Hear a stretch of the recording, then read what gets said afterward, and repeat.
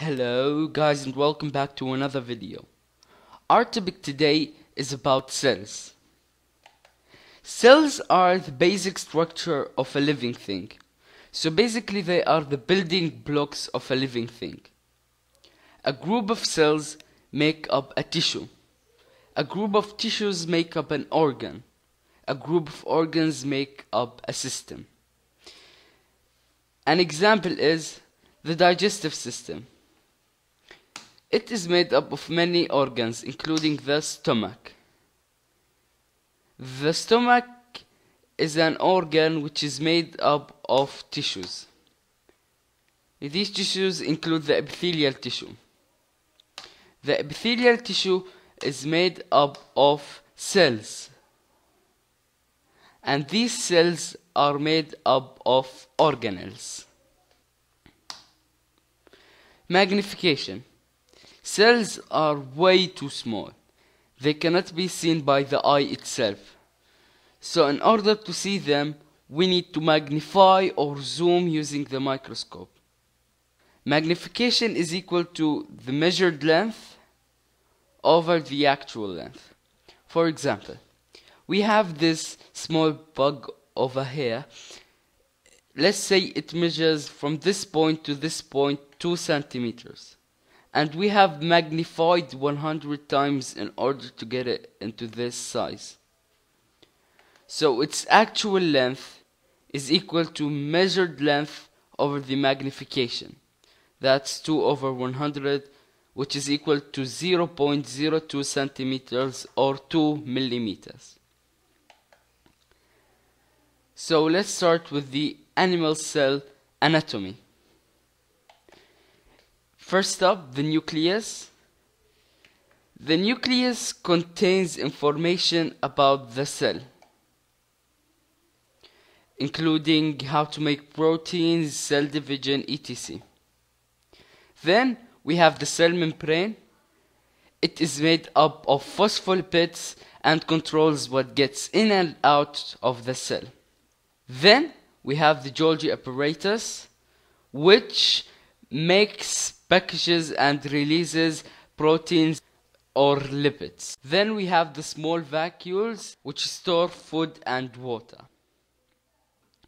Then we have the mitochondria which makes energy using respiration.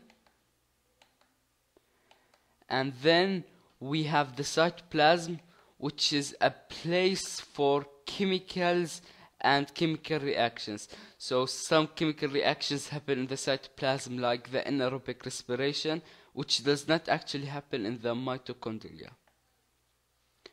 Then we have the endoplasmic reticulum, which makes fats or lipids.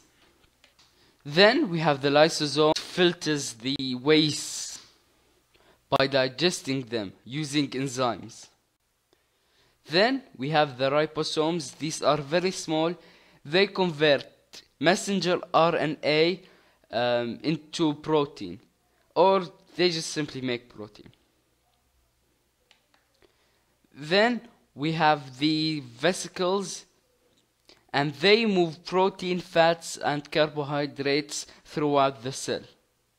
And these are the cytoskeleton, which support other organelles, and they move synthesized protein. The plant cell have the same organelles, but they don't usually have lysosome. They have two more organelles. They have the cell wall, which protects the plant, and it is made of cellulose. Cell walls in different organisms are made from different substances. The cell wall in a bacterium is made up of peptidoglycan, while the cell wall in a fungi is made up of chitin. Chloroplast is where photosynthesis happens. They contain chlorophyll, which traps sunlight. The difference between an animal and plant cell. Plant cells have their nucleus often pushed to the side, while at an animal cell it is at the center. Plant cells have a cell wall, while animals don't. Plant cells usually have no lysosome, while an animal cell usually has. Plant cells have chloroplasts, while animal cells don't. And plant cells have large vacuoles, while animals have many small vacuoles. Thank you all guys for watching, and see you all next time.